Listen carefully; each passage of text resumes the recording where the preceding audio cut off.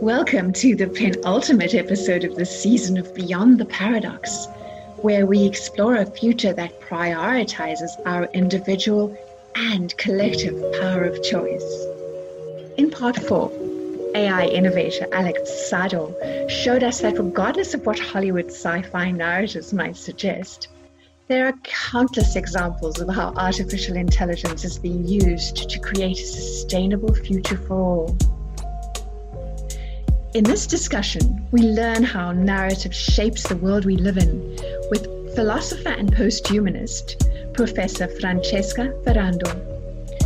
She reminds us that exercising our power of choice, when it comes to the quality of what we see on TV, can affect the very fabric of society. Francesca. Stay with me. I'm gonna look at a lot of the notes I made because there's so much to talk about. And I had to write notes so that I can stick by them. Otherwise, I'm going to go outside of those frameworks. I mean, to me, everything it is that you do is a podcast conversation. So I have to be very, very high level about this. Before we launch into understanding the difference between posthumanism and transhumanism, the listeners are going to be so proud of their vocabulary when we're done. I want to give them a sense of you.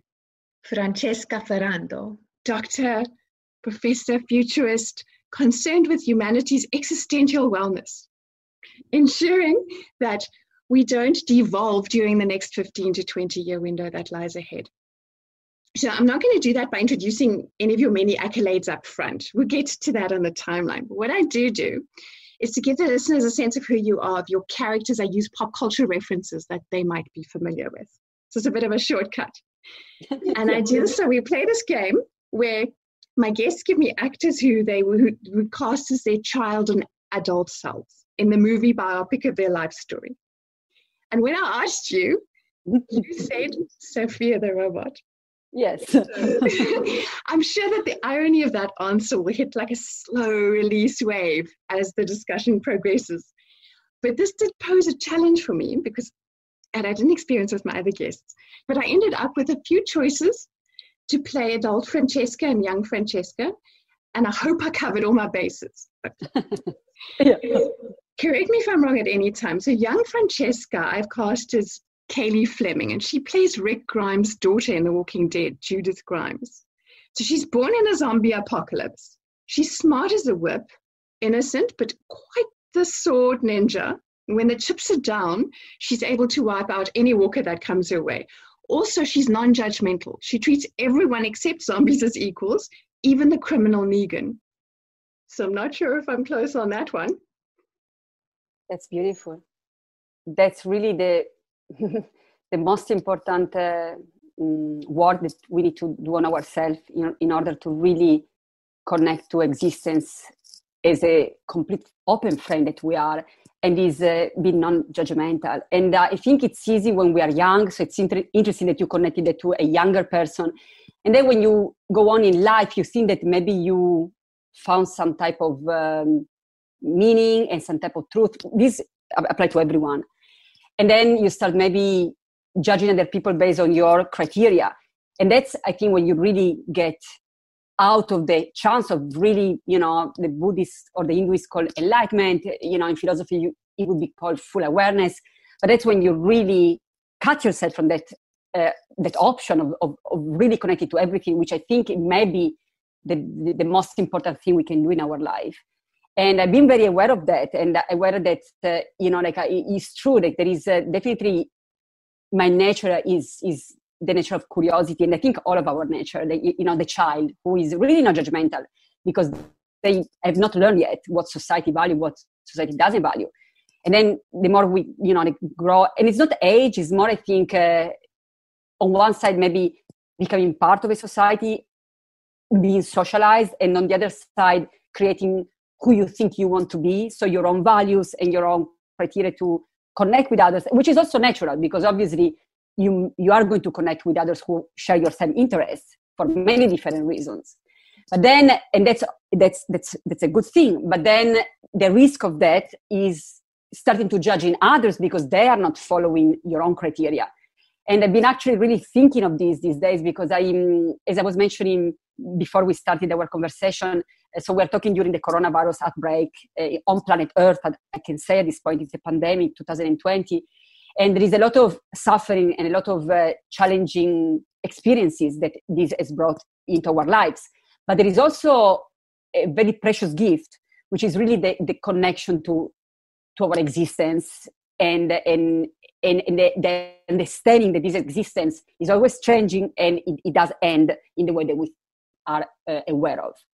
And in this sense, I'm really being even more aware of the fact that that layer of even like light judgment about others really need to be completely dismantled to be able to be connecting to everything and everyone. And of course, I'm not talking only about the humans. I'm talking also about non-humans and technology and all these other things.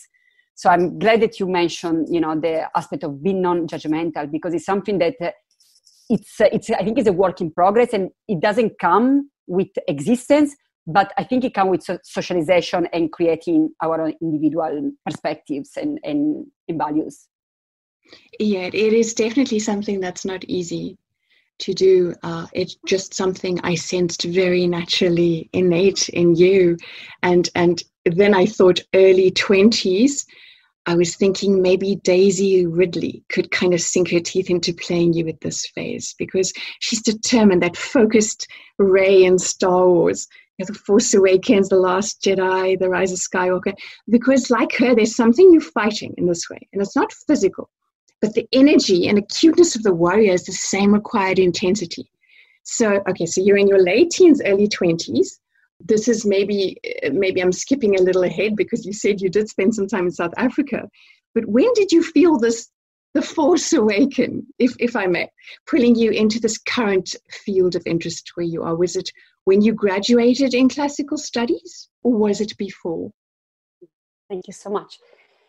So I am very grateful to many people. Some are alive, some are not, and some I never met in person. And one of these people is Friedrich Nietzsche. And when I was 16 and a half, 17-year-old, I had the fortune to actually study Nietzsche in school and to study Zarathustra. And I really learned a big lesson, which was the idea of trying to play this game with your own life to see if you're living the life that you should be living for your own values, for no one else than yourself. And this is a very simple game that I really always advise people who are struggling with decisions, or my students, to use in their life if they want, because it's been very useful in my life. And is playing a game, a thought experiment, and is the eternal recurrence. So if you were going to live your life exactly the same, forever and ever, and Nietzsche means exactly the same, like nothing different, every person that you ever met, every food that you ever eaten, every action and thought and dream that you ever had, so absolutely nothing different, would you say yes to this kind of life? And that question struck me as a young person. And I remember asking some older people, and people who were very happy with their life, they were excited about this thought experiment. And people who were not happy with their life, this thought experiment was so hard on them, they would have to stop even proposing them to try to play this game. And to me, it really allowed me to understand that my life was my greatest work of art, and there was no one to judge them for myself. And at first that meant traveling. When I was a teenager, I started to travel in many different ways. I was curious about humanity in its whole diversity, with all these different classes and ethnicities and nationalities and genders and experiences. I was really curious. Like you said very well at the beginning, like really in a non-judgmental way, or maybe I was more judgmental of the rules that we were supposed to follow. So I was very influenced, for instance, by anarchism and surrealism and all these kind of avant-garde movements. So all that pushed me, like you said, to consider myself a little bit of a rebel of normativity, not of every norm, but to the norms that or I wouldn't agree with. For instance, gender. I really saw very early that there was a big gap that didn't make sense to me, and there was a lot of inequality and inequity. So that one was very clear to me at a very young age, although I didn't have a language for that. Academia helped me learning how to express this feeling of first anger, I would say, towards specific patterns in society. Also that side of the joyful anarchist rebellion. So it was not an angry rebellion that was misery. It was a lot of fun. Like see what you need to see and be honest to yourself and to what you see. And that for me was the most important thing, to see every aspect of existence. Moving on from Ray, now the force has awakened, and I want to introduce the actress that I chose to cover my bases to casting adult Francesca. And I was imagining you earning your bachelor's and your master's in literature and philosophy, a combination of, and bear with me, Audrey Tautou, particularly in Amelie, a little fey out of this world, a character described as one who decides to change the lives of those around her for the better while struggling with their isolation. I think maybe I should pause for you to speak to that before I move on to the next one, because that could end up being a little bit loaded. Yeah, that's a really nice movie. It's a joyful movie. I did enjoy it. I must say that I rarely find the movies that I really like, because a lot of movies repeat stories that I do not share and I never shared in my life. And I think one of the reasons why I am alive, it's really to speak about the fact that those are not the only stories possible. And there are many other stories that have been told, or that also have not been told yet, or maybe that have been told and we have forgot. So I think that the movie that you mentioned, Emily, it's a definitely different movie, a movie that I did enjoy. And again, I must say that it's rare that I enjoy a movie, because unfortunately I already kind of know what's going to happen within the first 5 minutes, because a lot of the stories are the same story. So I think that it's an interesting movie that you mentioned, because it's definitely a movie that I appreciated. And it's different. The message is different. And it's much more real, because most people are not here to kill you or rape you or take everything from you and destroy your soul that no one can do it anyway. But most people, if you are going to be in trouble, most people are going to give you their hand, So I think that this movie is much more realistic than many of the movies that are portrayed as, like these realities in which, the bad, usually guy, poor men, they have to deal with so terrible stories about their own gender. And I used to be very angry as a female. Now I'm not angry anymore, but now I am compassionate towards being men, because the men in this century have a lot to deconstruct. Because really they need to really create new stories, new imageries for themselves. Because since a very young age, they are given guns to play with. And, the idea of like a young child killing militaries when they're 2-year-old. And that memories are going to be with this child for the rest of their life. So I think that as a society, we really have a lot of work to do. Maybe at one point, some societies thought that war was a good idea. We now know that it's not a good idea. And the fact that we are still repeating these kind of stories on very young minds, it's something that we should be probably ashamed about. And I'm a mother as well now, and I see how young children are given information that are really deleterious for their own psyche. So I think that now, coming from gender, is definitely not anymore just about how women are, considered the object of many different sexist approaches, but really also as men are being the objects of many sexist approaches from another perspective, and it's really hard on them too. So now I feel that intellectual activity is very important, but we really need to understand that we are forces and energies, and the way we are delivering the message is also the message itself. So now, I can't wait to almost fast forward to the point where I get you to just break down both of the components. But before that, and this is sort of due to your, I would say there is such layered complexity in you.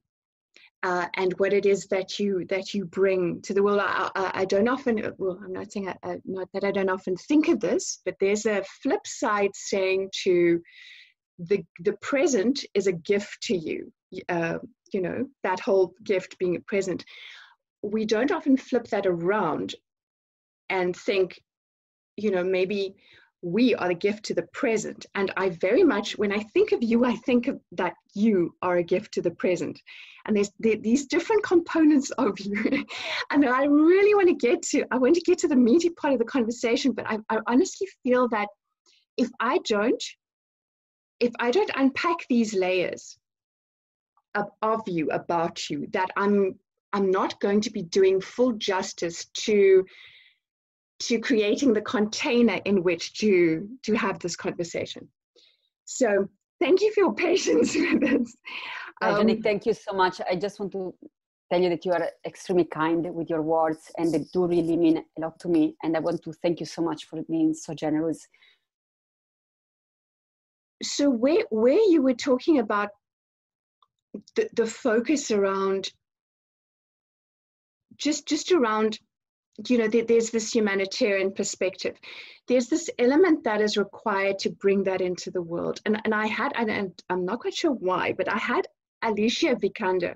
Now don't laugh, I know. She did the role of Ava in Ex Machina. And I don't know if you watched that movie. I did. Okay, so I was thinking if you imagine her playing Sarah Connor in the Sarah Connor Chronicles, or in the first Terminator, if her in that is probably a better reflection, I would imagine.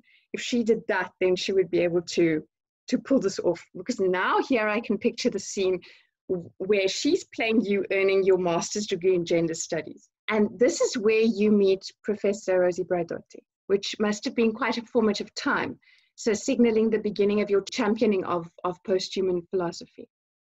Yeah, I actually had, again, I don't know if it was like the luck or the gift of meeting Rosie in Italy. It was like the year before I went for the master degree. I really have to thank Rosie for the fact of being defining and being a philosopher myself, because when I saw her, and she was fun and full of energy and clear and strong and beautiful and passionate, respectful and kind and just. And she was a philosopher. And until then, I truly only studied male philosophers and only met male philosophers. And I saw myself more as a writer. For me, philosophy was very male on one side. And when I saw her, I realized I can be a philosopher. I can be an academic. Academics don't have to be boring. Don't have to look gray and be, like all these other things. She was different. And so really one of the reasons why I realized that that was a path for me as well. It was when I saw her, she was not the type of academic that you would expect in academia. But definitely, she was definitely one of those big influences that really reshaped some of the terms in my mind. And so after seeing her and meeting her, I was like, I need to study with her. And then I applied for a scholarship. I got it. I went to the Netherlands. And again, also I was 22-year-old. It was also one of those formative years. I was studying gender, and I was also living my life in that frame that we were talking, I was also playing the subway, my saxophone, and meeting, very interesting people that were connecting to environmentalism and politics. And so it was really an amazing year, intellectually, but also existentially. Not to detract from that point in your life, obviously that was quite formative, as you said. You used the word saxophone. I was thinking that's interesting because then you earn your doctorate in philosophy. I was thinking Marion Cotillard, because she has this level of intellectual complexity, which you see in Inception. And then, of course, she does Edith Piaf in La Vie en Rose. So she's got this range and versatility, and there's this you, the musician. Because I saw you on Facebook with all sorts of instruments. Yeah, and that's something that I think it kind of got a little lost in the history of academia and in the history of intellectuals. And maybe now with this new situation, things are going to change. But I think that in the last 200 years, people got really pushed to specialize. So let's say that if you did something, that's all you did for the rest of your life.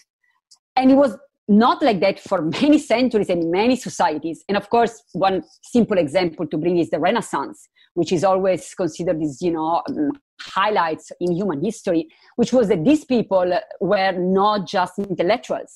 They were artists and musicians and you name it. They were doing it all.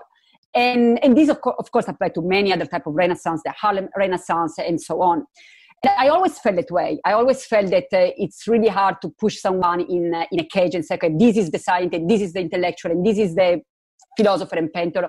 All those people who influenced my life, and I'm not only talking about people who I met, but also people, again, that I did not meet, but I studied about, were people who really played with so many different sides of themselves. And I think that this has been very clear to me from the very beginning.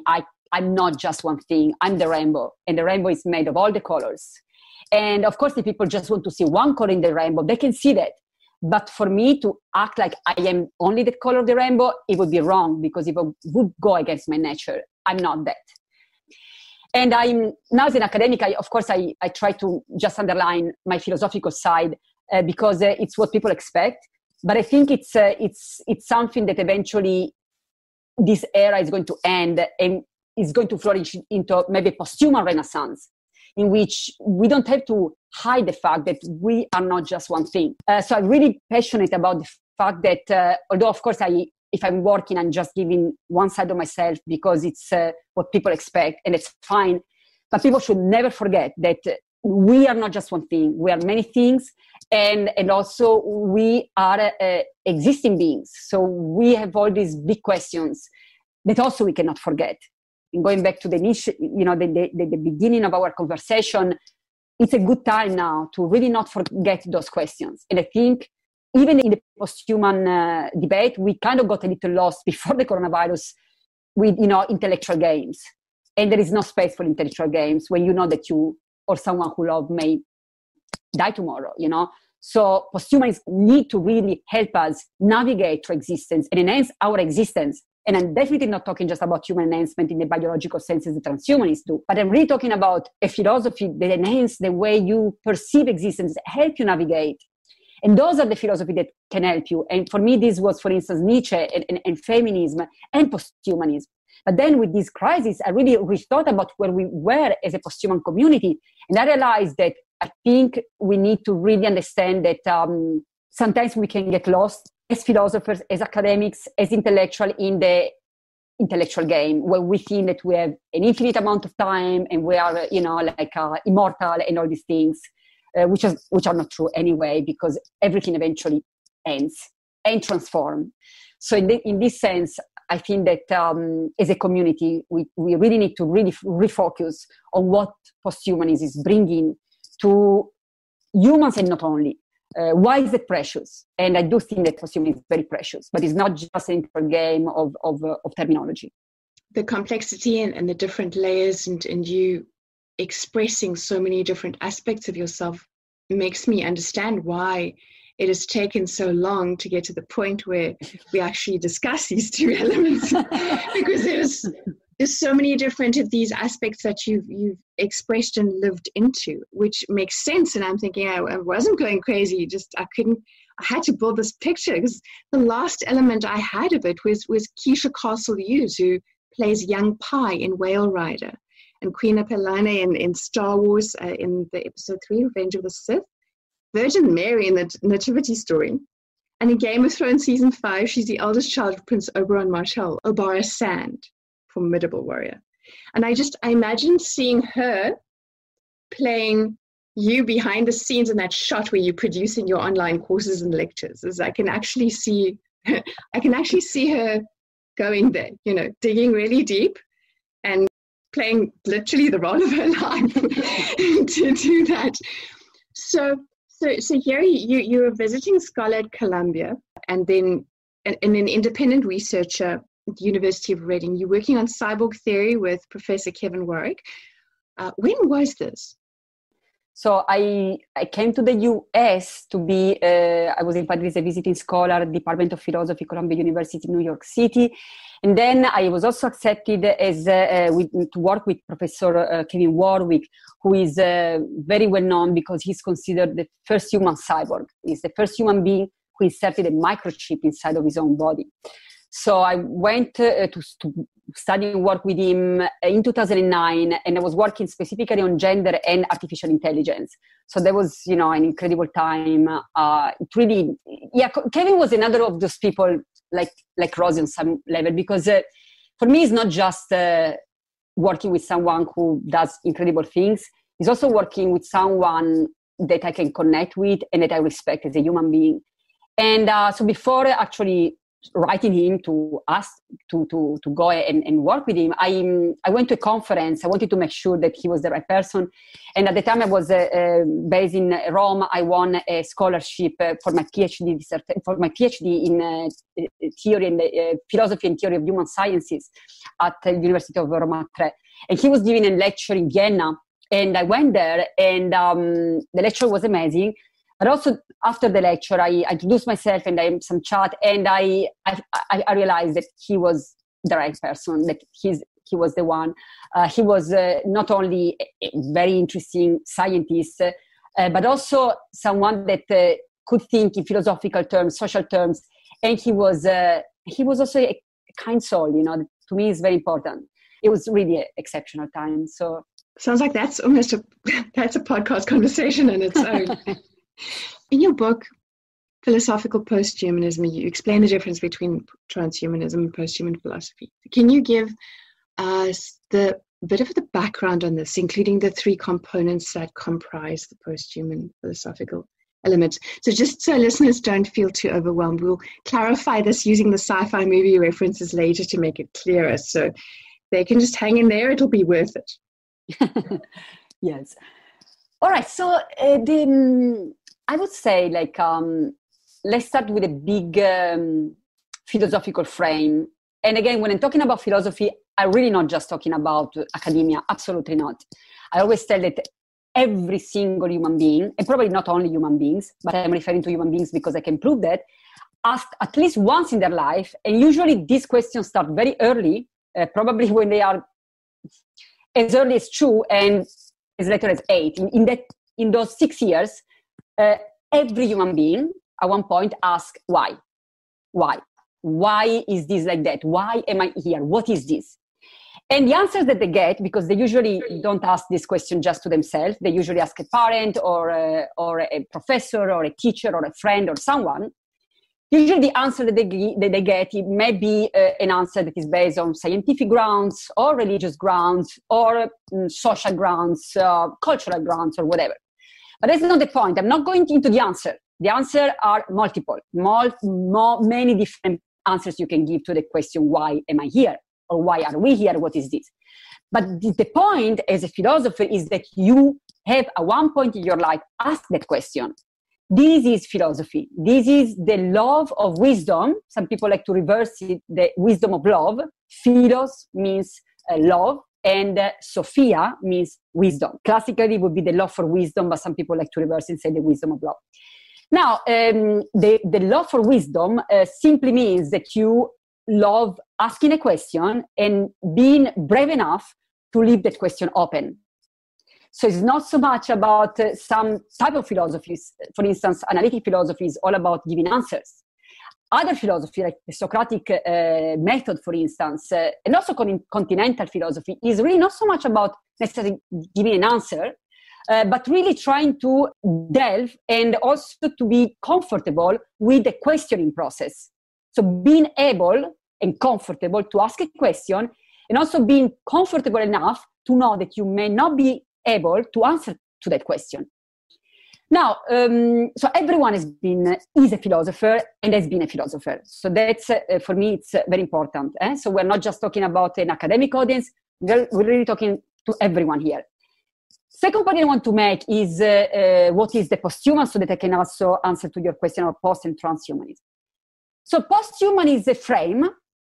What I'm trying to say, the most precious, I think, message here is that in the 21st century, a bunch of people, so it's definitely not just one person, but a bunch of different groups of people are realizing that the term human may not be comprehensive enough to really refer, first of all, to all the human beings that we are, and also to the human beings that we are going to become right now, in the close future, and in the far future.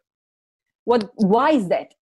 Well, some people, and this is more connected to posthumanism, and I'm saying this because when I mentioned before that there are many groups of people that are not so comfortable anymore with the term human, I really mean that. I mean that there are many groups of people that sometimes are not even in agreement with each other.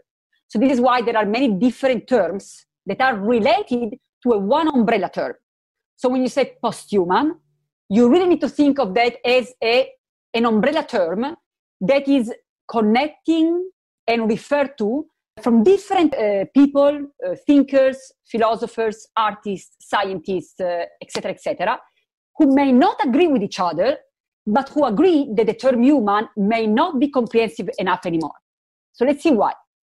According to posthumanists, people, philosophers and people associating with posthumanism, first of all, many people have never been considered human. And this is very true historically. If you look at many type of discriminations, for instance, if you think of slavery, if you think of the history, for instance, of apartheid in South Africa, if you think of history of sexism with women, even back to the Greeks. Philosophers were pretty much men, biological men. Even someone like Aristotle really defined women as less than men, passive, emotional, much more connected to non-human animals than to human animals. So you can see many histories of people who have not been humanized. And in order to be humanized, this meant violence and coercion and laws and a lot of obstacles to be considered human. So I would say that once cities were or settlements were created, agriculture with the Neolithic time, we can start to see the creation of the other. Now you have your town, your area with your crops. You want to safeguard that area, and then you create a imaginary border against others, and then the other becomes the barbarian, becomes the violent one who wants to come and steal your stuff and get your crops, etc., etc.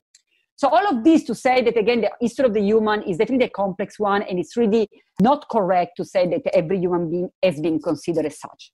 For instance, transhumanists are saying that biotechnologies and emerging technologies are really pushing the border of what we know as human. For instance, if someone could live 1,000 years, is that human? Because historically, that we know of, there are stories in mythologies and in religious narratives that humans who lived a long time, longer than any other human we know of, but we don't have a historical proof of that. You also speak of the danger of narratives that separate Earth and humanity. Yeah, so we are in a time where we really need to change our narratives, and it can only help us. And I think that one of the catastrophic results of anthropocentrism is what we are witnessing right now. I think that on one side, of course, is connecting to the Anthropocene and 6 mass extinction and all these related problems that are connected to, seeing the human species at the top of a hierarchy in which non-human others and the biosphere is separated from us. But on the other side, we are really part of a larger interconnected community, biological community, and also technological one. This is not just a call to, return to the roots, is understanding that we are part of the earth. But this is why I think posthumanism is so interesting, because it's not just about giving you a nice, clear answer to who we are, but it's really pushing you to rethink your own identity in open ways, rethinking of yourself in open, extended ways through, the human species and technology and planet Earth and the cosmos and the planets out there and the satellites that allow our conversation right now. So again, it's really, really rethinking of all the interaction of all these different elements, and this should not overwhelm you, but really understanding you that you are not just yourself. The narrative aspect of that is interesting, and how is that we make those connections as humans, how we understand the world that we live in, it is actually a little scary when you realize how much pop culture influences that. Because when I invited you as a guest and asked you if you enjoyed talking about pop culture narratives in this context, you sent me a chapter you wrote entitled Of Posthuman Born, Gender, Utopia and the Posthuman, from the Handbook on Posthumanism in Film and Television, and I nearly died. But the reason I'm having these conversations is the fact that humans have no practicable future scenarios that were collectively created, other than fantastical dystopian, dare I say, maybe limited to the transhuman versions in Hollywood. And in the paper, you explain how certain cinematic and television production seeds futures that fall into discriminatory normative codes. Yeah, so first of all, I want again to thank you so much for bringing this topic to the posthuman conversation, which is narrative storytelling. And I'm really extra passionate about this because I'm really realizing more and more in my life, instead of less, how much we are constructing realities based on narratives that are already been placed without even being aware of. So I'm getting even more aware of the fact that a lot of the historical issues that we're seeing are just repetitions of things that are given as granted. And this given for granted is the most dangerous thing we can do as a species, as societies. We need to be brave. And the brave ones are the ones who do not take anything for granted, who can see anything and say, it does not have to be that way. Nothing has to be that way. Nothing, absolutely nothing. And in this sense, movies, most of them, especially the ones that get funded, because unfortunately a lot of very good movies are not getting any fundings. The movies that get funded are usually repeating the same stories. And I had this conversation when I was much younger, when I was a student at the University of Turin, and a very famous journalist in Italy came to give a lecture, and she was, talking about what news do. And I asked, how do you choose the news? Because you seem to give the same news over year after year, just changing the names of people. And she said, we give the news that people want to hear. And I asked, well, how do you know what people want to hear? And she had no answer to that. And I think that a lot of these misunderstanding come from a false, comfortable place where you think that you know what others people want. And this is, again, a very good criticism that comes from post-colonial study and feminism and Black criticism, say, how do you know what women do?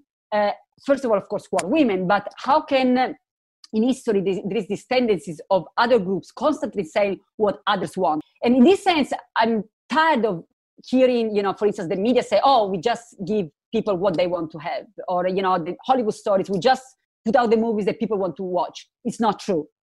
People are not watching what they want to watch. They are watching what's easy to watch. So I think that the media have a huge responsibility, but not only media. I'm not only talking about media, about storytellers and theaters and people who write script for, poets and every kind of cultural type of creation has a huge political role. This is why we are at the point where we need to come with new mythologies that are brave and can tell a real story. And the story of, the male hero killing everyone to gain the access to a female body is old. It's not wanted anymore. So instead of making money out of those movies, they're actually probably losing a lot of credibility. But I think that it's time because there is not enough material out there for people to see things differently. And unfortunately, I still see now, 2020, the same stories that I saw as a teenager that it was so disenchanted with the medias. But we need people to be brave and say, you know what? It's not true that if you're not creating the same stories, you're not going to make money. Probably you're going to make more money. And it's not about money anyway. But if you put it that way, yes, you can make money creating new stories and being faithful to existence. Because your visions and your thoughts and your characters and your movies are shaping people's consciousness. It's a big political and existential responsibility. It's not just entertainment. I'm going to quote you again. You say, science fiction can indeed offer insights and inspiration, but his contributions are far from innocent. And you have proof of this. You speak of the science fiction writer William Gibson's novel, and then you refer that back to Kevin Warwick. Yeah, it's very interesting that, some people say, oh, I'm just entertaining people. And what we were saying is that entertainment is not only absolutely not just about entertainment, because again, you're really shaping people's fantasies and people narrative about their own stories and how people see themselves. But is also how you're, for instance, influencing scientists. And for instance, Kevin Warwick told me that he got a whole idea about inserting a microchip in his body from a science fiction book. So what we're trying to say here is that there is no such thing as, entertainment. And it's also very important to really think of these not just, for instance, related to media, but really everything, all kind of cultural activities. So it's, having a sexist type of education doesn't help anyone. When you have someone who is living in a society that is unfair to some people, that society is not a good society to live. And it's interesting when you study the history of slavery, for instance, many countries you could study that because it's very ancient practice, unfortunately. But for instance, if you study the history of the United States, what has been very well recorded, you can see, of course, the side of the slaves. But then you can also look at the other side. And these people were constantly threatened to be poisoned, to be killed. They were living in a state of fear their whole life. For what? To have some free labor and to treat other people, as in miserable ways. And it's interesting, talking about technology, that there are studies that shows that the way people start to use, for instance, Alexa, for instance, they have this very good study about young children and how a young children who has a parent, for instance, who talk to Alexa, which is the Amazon smartphone, in a derogatory way or in an unkind way, in an aggressive way, they learn this kind of narrative and expression and behavior, and they use it outside of their relation with Alexa. They use it with teachers and friends and parents. So it's very important to say, going beyond the dualistic approach of I can treat someone badly and I can treat someone in a good way. Who we treat is creating who we are. And if we are treating others in such miserable ways, but it's very important to try to understand that how we treat others, they can be technology, they can be humans, they can be non-humans, is really forming who we are and what we think we can do. What I'm trying to say is we really need to take this to the existential core and understanding that our relation to the planet and our relation to the human species and our relation to technology, it's creating who we are in physical ways and intellectual ways and psychological ways. And physical is also important. We cannot pollute the planet and expect it to have a healthy life. We were now maybe with the COVID-19, a lot of ecological situations are actually getting a little better because humans are moving less. But we were at the point of ecological catastrophe. So there is no separation between us and the others, and others not as a capitalized others. I'm referring to what I was mentioning before, but others, everything around us, and us who are constantly others, who are constantly changing.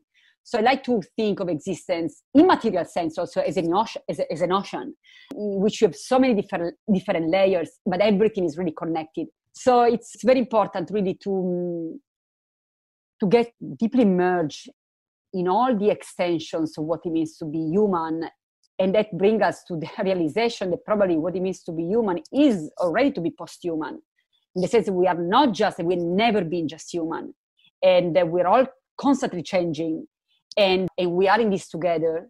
And as Rosie brightly said, we're all different. So yes, we are in this together, but existence is constantly shifting and evolution is constantly changing. And this is why we are alive. So I think it's definitely a very exciting field to be connected to, and it can really bring a lot of insights to your topic of narratives. It's ironic that you point out what the term robot means. Incredibly ironic. Yeah. So for the people who are not aware, a robot come from Czech and is connected to the meaning of slave. exactly me or slave. So yeah, it's interesting because it's almost like we are creating that fulfilling prophecy, that is, the robots are going to take over, and this whole fear about AI taking over.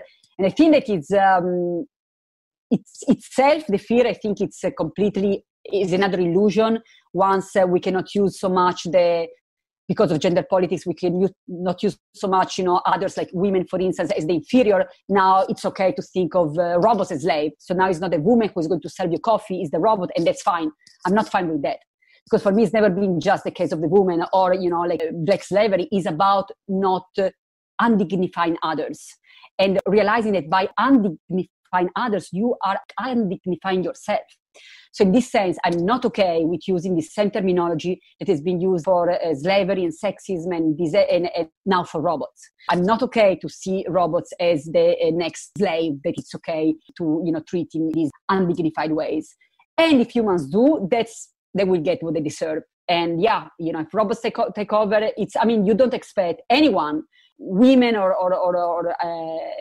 robots, to just stay under your submission of someone forever.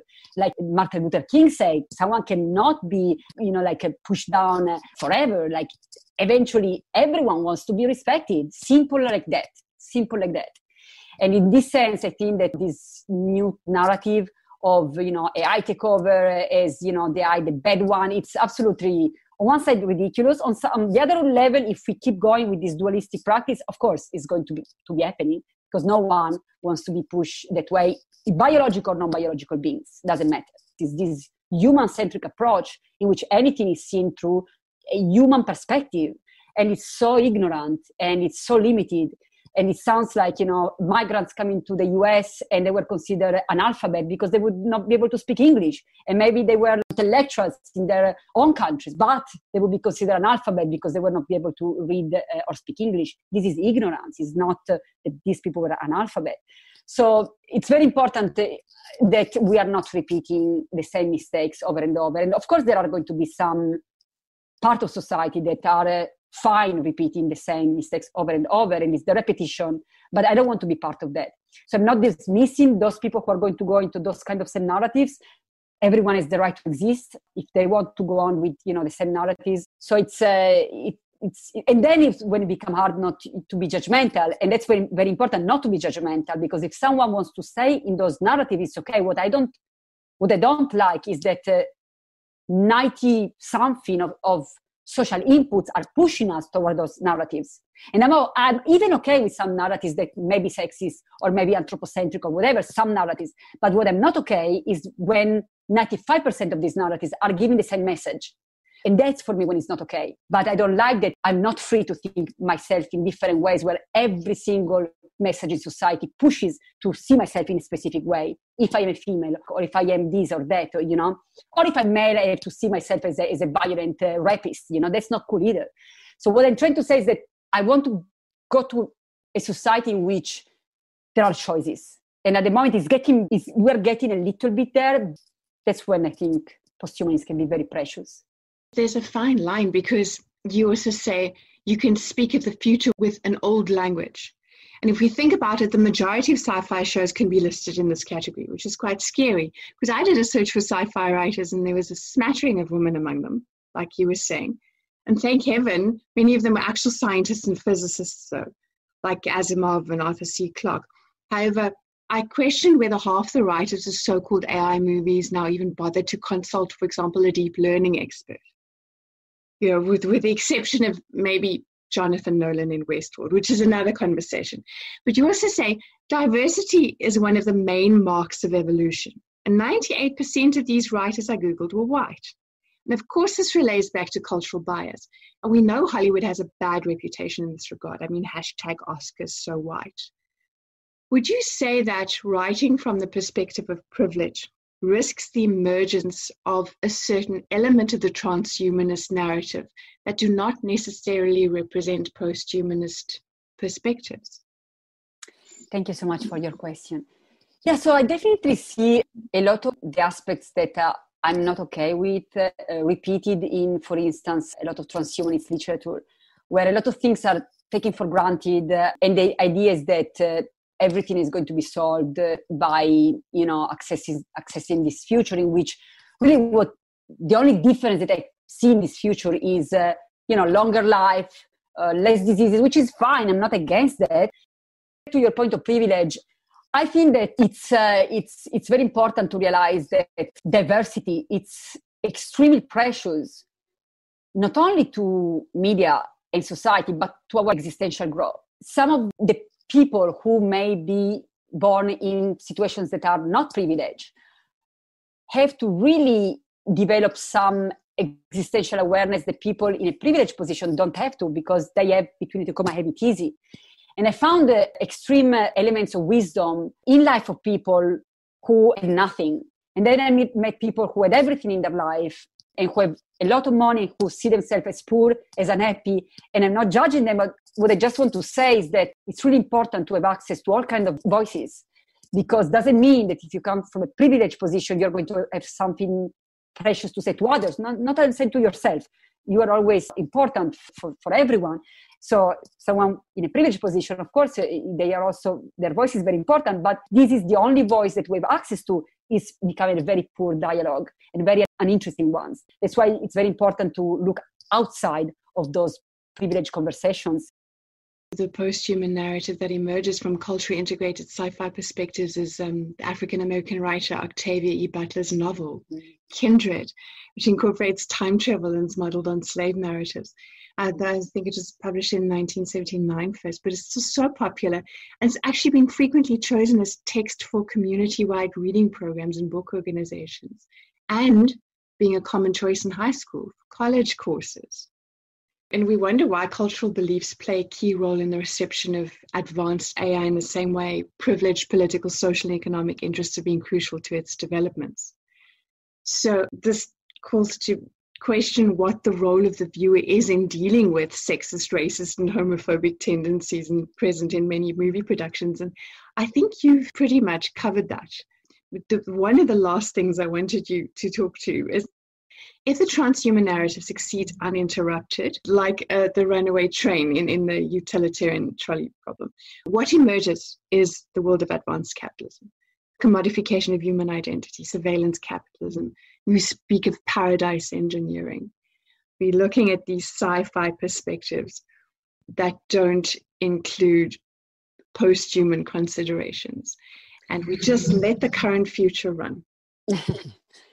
It's out of the deconstruction that we can be able to see different things. But if we are using the same tools, like, that Audre Lorde, the master tools are not going to dismantle the master house.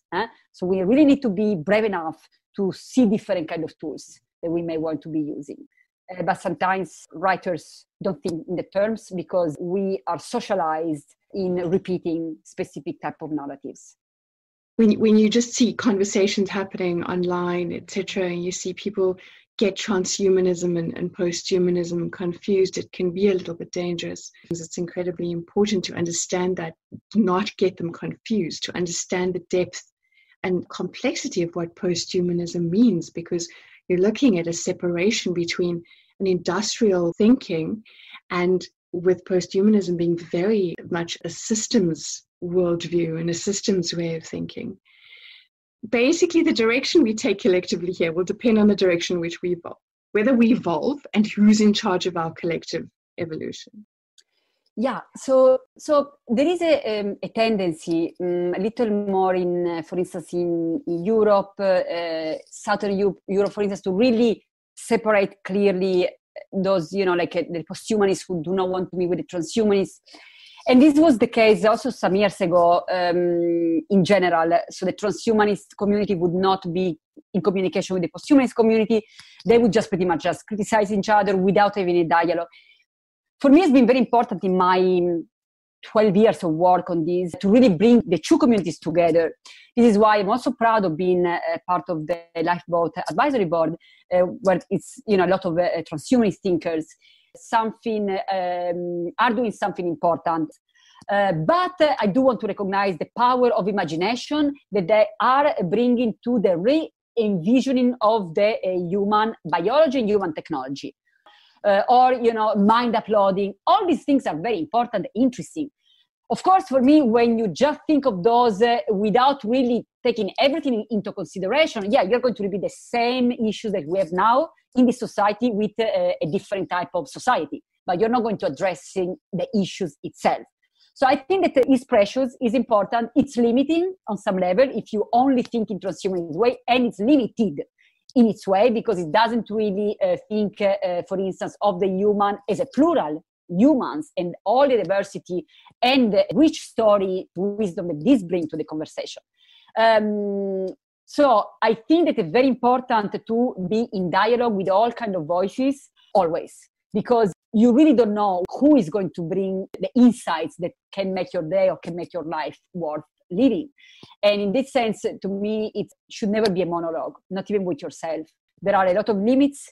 There are a lot of things that needs to be revised, but there is power in that vision as well. And I want to take that into consideration with critical eyes, but also with generative eyes, and also with acknowledgement. The force is very strong with you, Dr. Francesca Ferrando. May you turn many Padawans on your mission, urging humanity to choose existential wellness. So where can we find your book, your websites and lectures? You can find my website, which is www.theposthuman.org.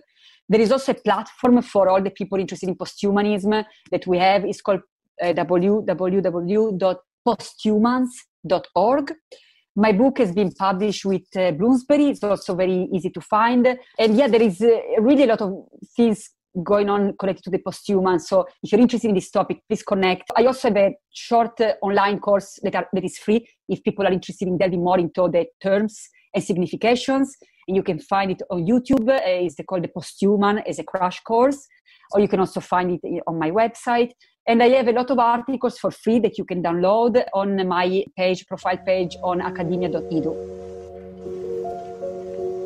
Now we know there's more to the concept of posthumanism than a future where we're half human, half cyborg.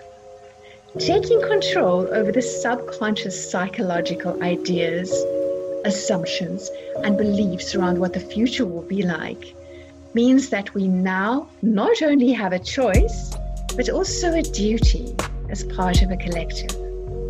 In the final episode of this season, policy and systems designer Greg Watson reminds us how understanding our connection to Earth can teach us to strengthen our connection to each other.